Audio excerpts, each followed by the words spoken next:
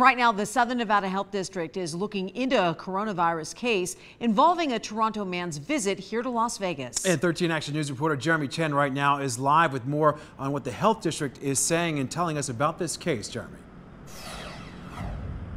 Well, Tricia Todd, the Southern Nevada Health District, says there's no need to worry about this particular case and that there's right now no danger to anyone. Now, they're still gathering information about the Toronto man, but they say there are no reports that this particular man developed his infection during his time here in Las Vegas. Now, Canadian health officials say the man is in his 40s and is currently in self-isolation at his home. Now, media outlets in Canada say the man was in Las Vegas to attend an international conference. So far, there are 14 positive cases of COVID-19 in Toronto and 49 presumptive and confirmed cases in all of Canada. Now, the health district also wants to stress that the risk of transmission here in Clark County remains low, and that also includes that presumptive case here in Clark County that was announced yesterday. That man in serious condition at the local VA hospital. They want to stress to everyone, continue washing your hands and stay away from work or school